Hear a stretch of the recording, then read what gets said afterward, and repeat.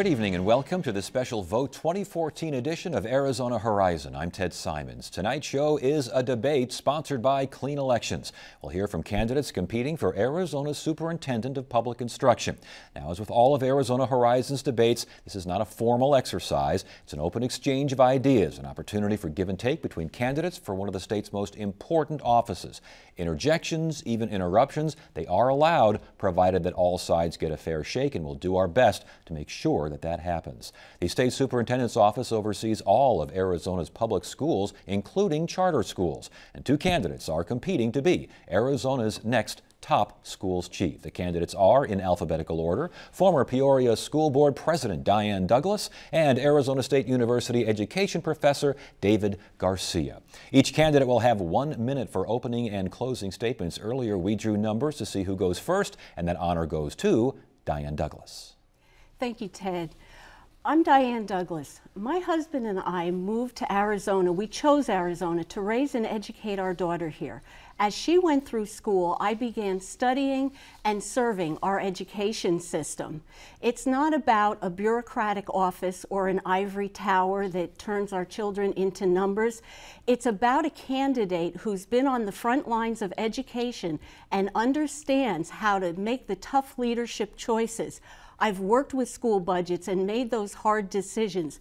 We searched out fraud and we cut administrative expenses when I was on the Peoria School Board. I saw firsthand what students, parents, and teachers deal with on a daily basis. That's the type of experience that I will bring to the Department of Education to serve you and your children. Thank you. All right, thank you very much. And for our next opening statement, we turn to David Garcia. Thanks, Ted. I'm David Garcia, and I'm running for Arizona State Superintendent of Public Instruction. My education story is like many of our students. I graduated from Arizona Public Schools. However, my path was a little rough. I had to go through the military. I joined the Army when I was 17 to get the money to go to college. I'm proud to say I'm the first in my family to graduate from college. I went to ASU and then had the privilege of getting a PhD from the University of Chicago. Now I'm a public school parent. I have two daughters in public schools, and I want them to be in great schools along with every other student in Arizona.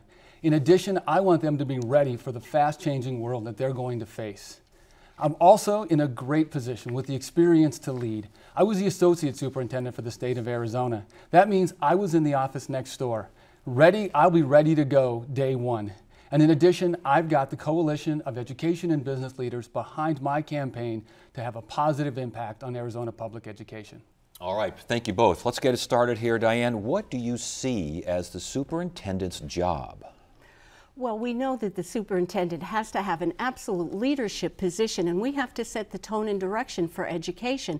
And we have to ensure that the education system that we have is directed and controlled by Arizonans. And that's what I see as the superintendent's job. We can't have our education system mandated from outside. What do you see as the superintendent's job? Superintendent is the leader of our K-12 system. They obviously create policies and work with the state board and the state legislature as important advocate for public schools. They also are the one that set the tone for the direction our public school system should be going. And in this case, it means our superintendent is mostly responsible for making sure our students are ready to contribute and our state is ready to contribute to a 21st century economy. You both mentioned setting the tone. You have said that we have lost sight of what the founding fathers intended for education. What do you mean by that? Absolutely. Our education system has turned into one predominantly of job training, and we have people in the ivory towers and in academia that actually have the audacity to refer to our children as human capital, as if the only goal that they should have in life is to become worker bees. Well, no, we have to educate the whole child. We have to make sure that our children are not only ready to contribute to society, but know how to be self-governing adults to perpetuate the blessings we've had in this country. And you said that we've lost sight of what made education, our education, the envy of the world. Is that what you're talking about? That's part of what I'm talking about. When our children no longer study American history the way they should to understand what we've been given as a country, when they're not taught the basic skills that they need, that's why our children, in too many cases, just can't read the way they should, because the academic ivory towers have turned us away from what works. You've been in some of those ivory towers, apparently, in academia, and you're proud of it.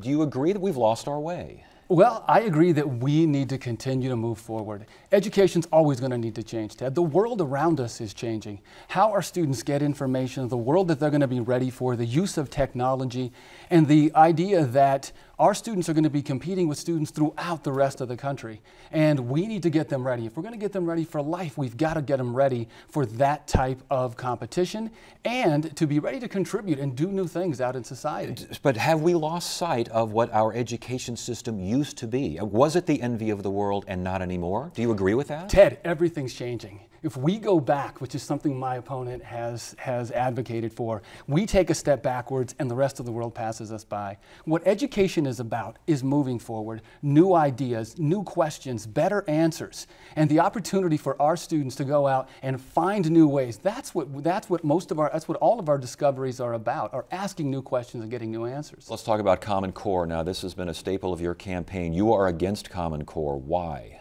I'm against Common Core for many reasons, because number one, it's not going to prepare our children the way it needs to. It's untested, unproven. It hasn't been shown to be internationally benchmarked. We were made a lot of promises in the beginning when it was put into place. When it was put into place, sight unseen.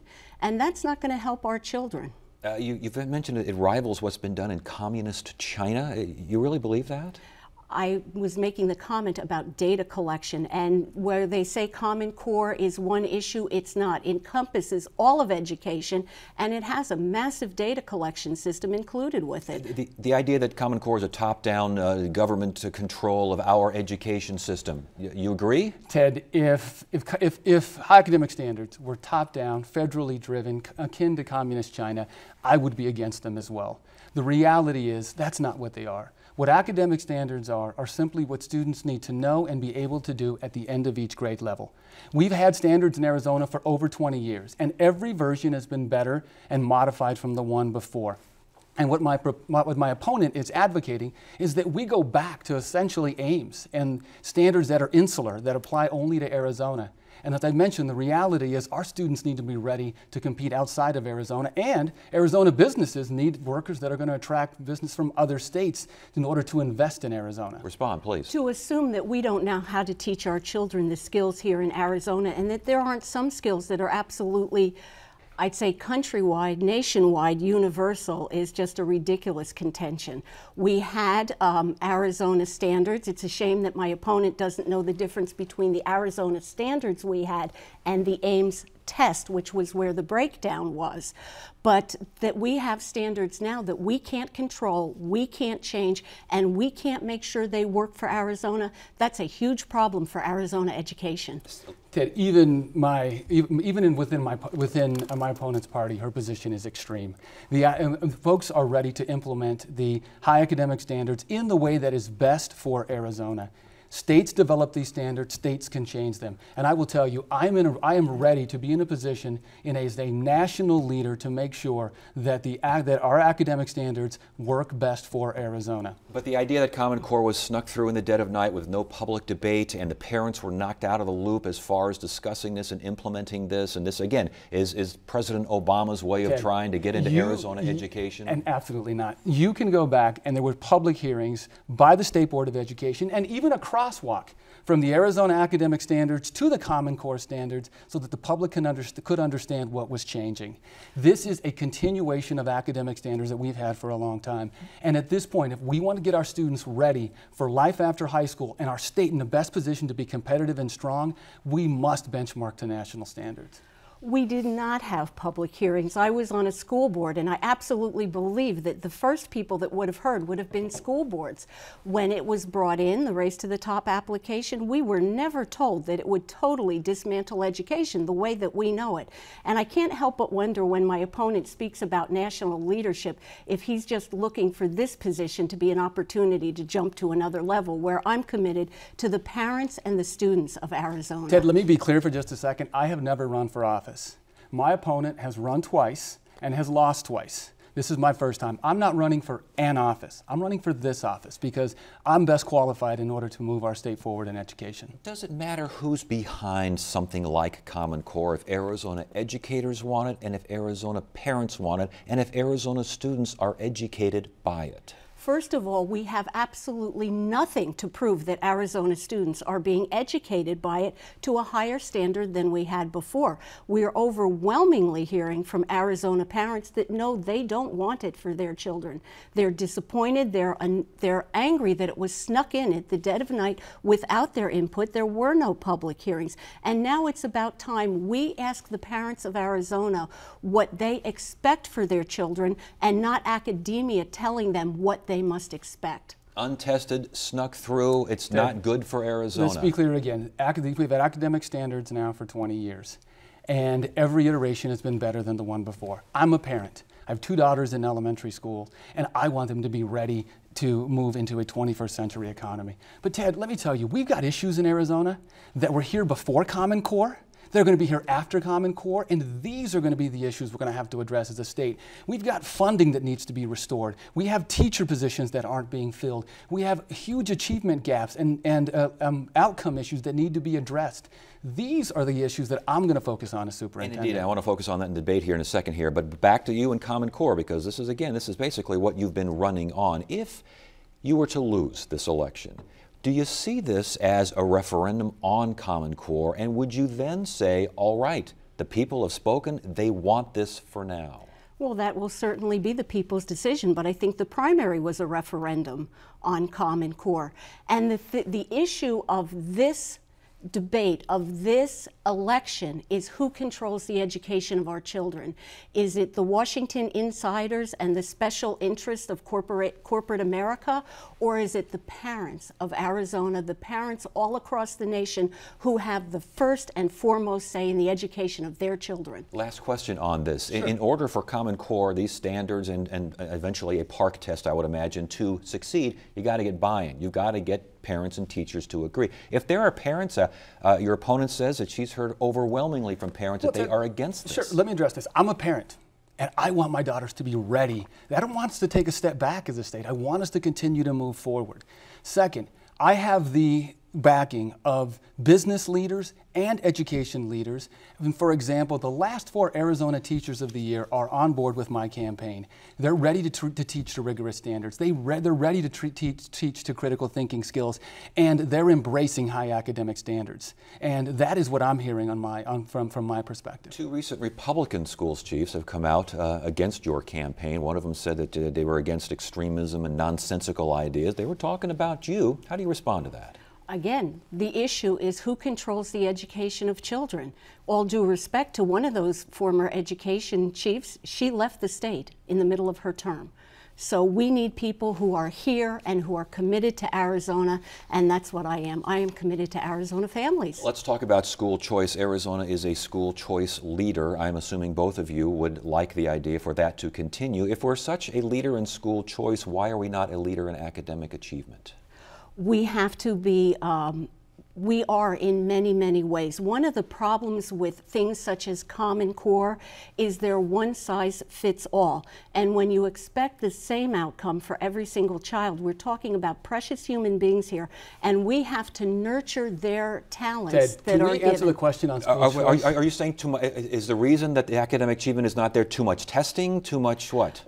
We have been driven by the test. What I saw when I was on the Peoria School Board was instead of making sure that children were in all of their academic content, we would pull them out because we were driven by the test and fear of the test. And it's even worse now that teachers' performance pay and their evaluation and principals' evaluations are going to be determined by what happens in a snapshot on too many standardized tests. Why aren't we doing any? I know you're for school choice as well. I'm for school choice. I'm for school choice because I don't think there's the best school out there, but I do think there's the best school for your child. I have 2 children, 7 and 5. They're very different. Sometimes I think they have different parents. And I'm glad we have different options available for students to match their interest with the interest of the school. Now, on assessment, I have been clear with a plan on how to address and make education more relevant. We'll still have standards, we'll still have assessments.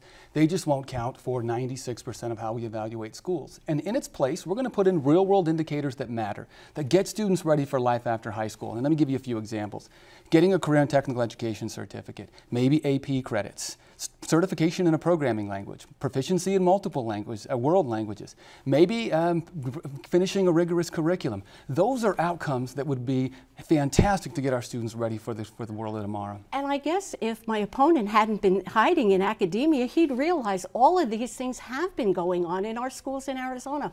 We have a phenomenal JTED program. We're part of the West MEC program in the Peoria School District, and that has done wonderful things for our children. Here's the situation. It's not included in our evaluation system that my opponent mentioned. Yes, it's happening. Schools aren't getting credit for it, and I'd like that to happen. And speaking of hiding, my opponent, you know this is also an issue, has been hiding quite a bit to previous debates and other opportunities for the two of us to be together so that the public can see the difference between us. And this is a situation accusing me of hiding. I actually think my opponent's been hiding for the last few weeks. Response to that? I have absolutely not been hiding. We have been meeting and greeting voters all over the state. We've been doing interviews on radio and in print. But we're not here to talk about what my opponent would like my campaign schedule to be. I'm here to talk about education. Well, let's talk campaign schedules for just one second, Ted. The first week of October, there are 5 debates in 4 different counties. There's a Tea Party debate in Pinal County, a Valley Interfaith debate in Maricopa County. There's a University Women debate in Yavapai County, League of Women Voters in Tucson, and a Univision debate in Maricopa County. I have confirmed my attendance to every single one of those, and I'm asking my opponent to do the same.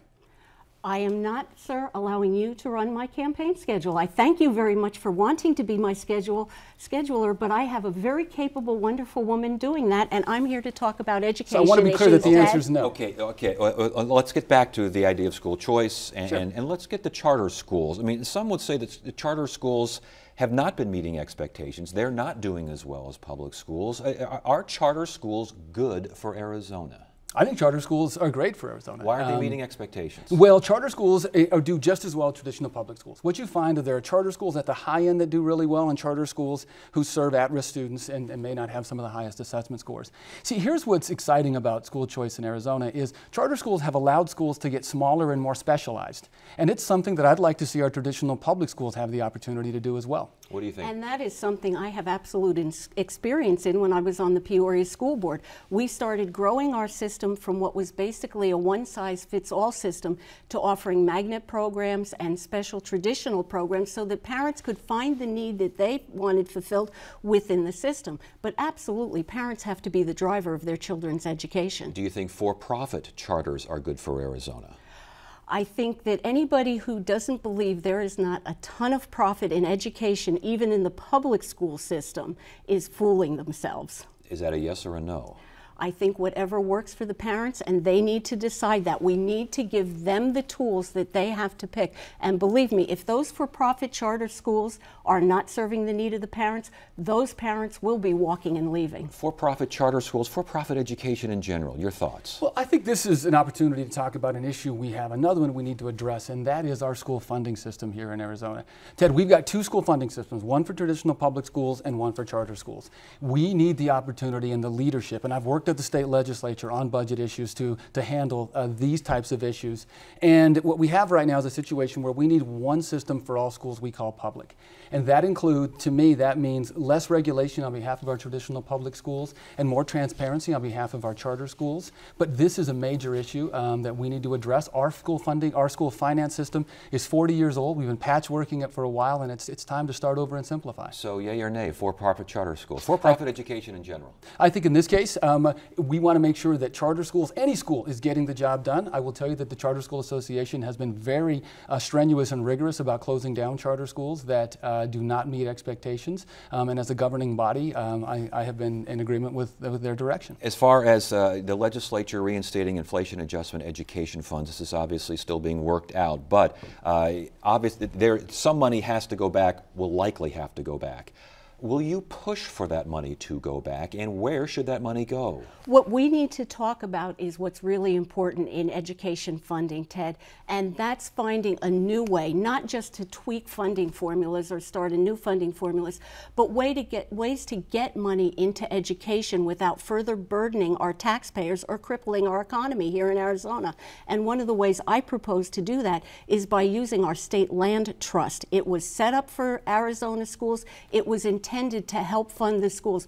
But yet in 100 years, we've barely sold any of that land. We need to put that land to work so it creates new property taxes that go to our schools. So do you want the state to fight that inflation adjustment funding? Do you want the state to fight it, or do you want it, let's bring it on, let's use it? I want to advocate for how it is used if the legislature or the governor will decide what direction they're going to go on that appeal. Are you going to push for that money? My opponent talks about the will of the voters. The will of the voters was to have an inflation increase. That was very clear. And I think it's a travesty that our voters had to sue their own leadership in order to bring that to fruition. We need an advocate at the State Department of Education. We need an advocate at the legislature for our public schools. It was the voters' will, and I think that money should get to schools and to classrooms. Tucson Unified School District Ethnic Studies program ended. Is that good for Arizona? Well, I think that as an issue of local control, I think this is a situation where actually the Tucson Unified School District has made some modifications to that program to fit with the law that is best with Tucson Unified. And as somebody who's in favor of local control, it's a program that I think is continuing down there and should. It was a hot button issue. Some said the program indoctrinated students to resent America. Was that a valid concern? Ted, it's interesting. I took Chicano literature and history when I was in college. I also went to the University of Chicago and had lunch with Milton Friedman once. One does not make me a socialist and Marxist, and going to Chicago doesn't make me a free market economist. What it makes me is well educated. And we need those same kind of perspectives for all of our students. You talk about local control. Tucson wanted to have this system, this program in place, and the state said no. Was that a good decision by the state? The reason that the state said no is because it was a segregated system, and that's what we decided was not appropriate many, many years ago.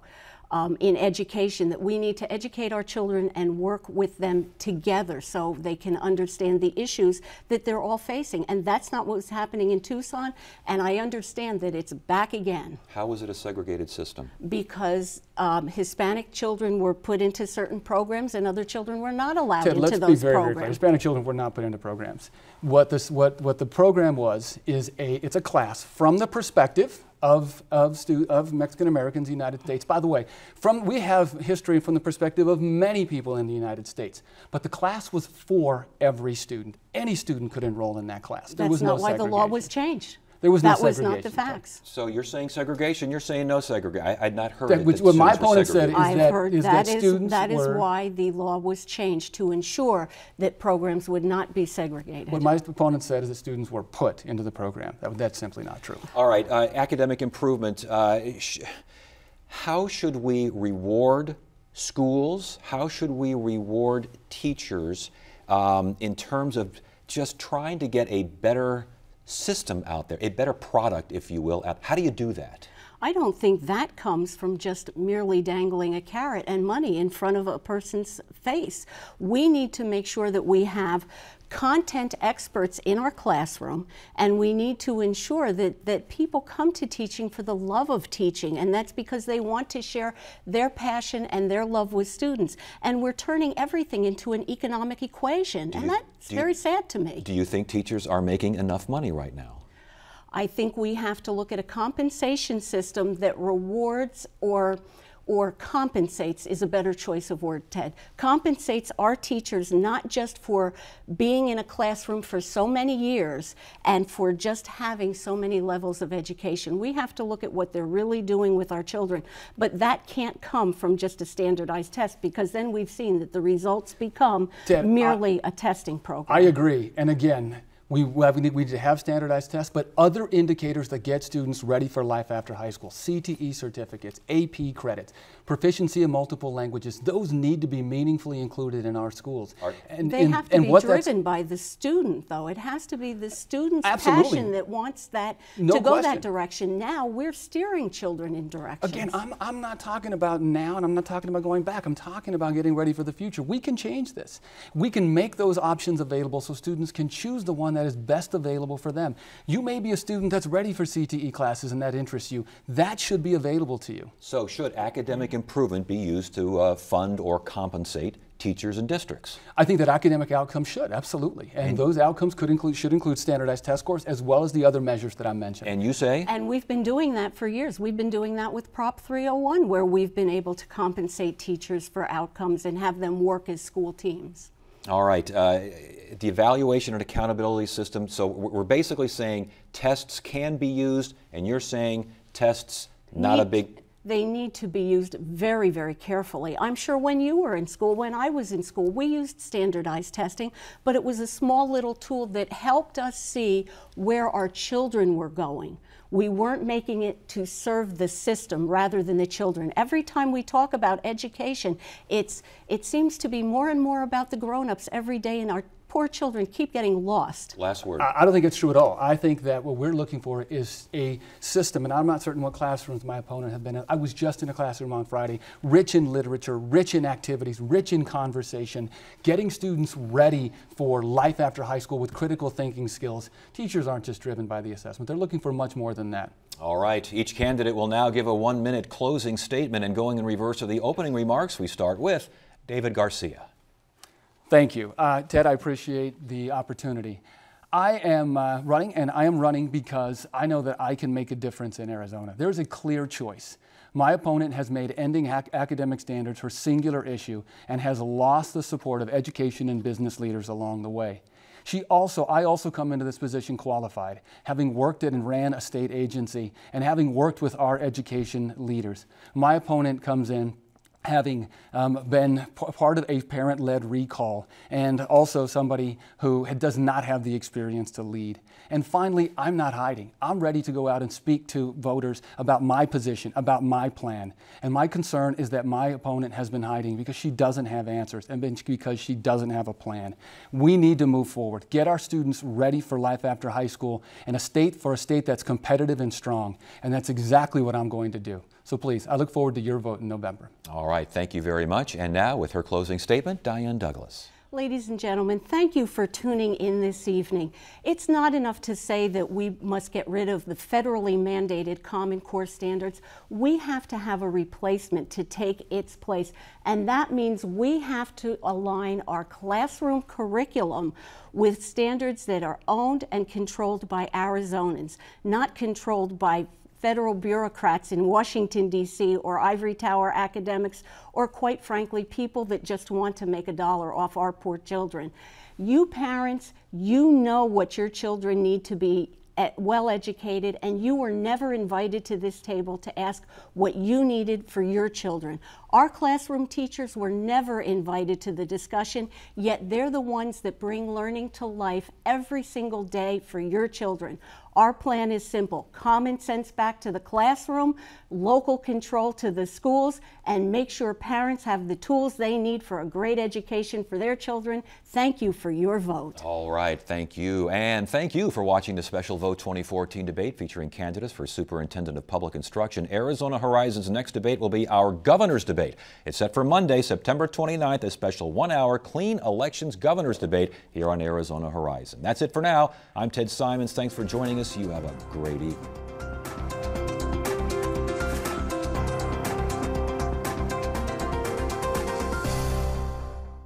Arizona Horizon is made possible by contributions from the Friends of 8, members of your Arizona PBS station. Thank you.